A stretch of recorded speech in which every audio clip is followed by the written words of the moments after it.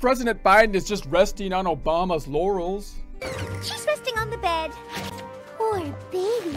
She looks awful. Which isn't good, because I don't think the Laurel brothers can hold him up. Sir, it's quite possible this asteroid is not entirely stable. Not entirely stable. Like all President Biden's job appointments, the Laurel brothers were hired purely based on their immutable characteristics. Who hired that towel? Can barely walk, let alone dry somebody off. You think you're better than me?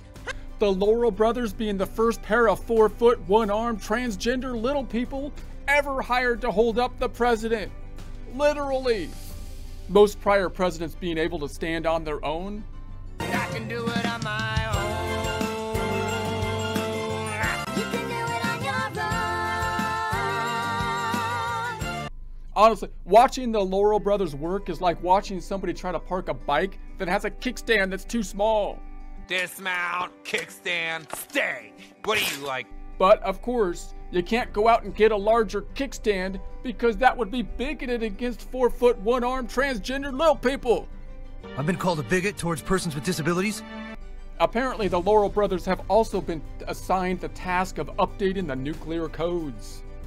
I'm sure they picked something secure. I'll tell. I'll tell. I knew it would work.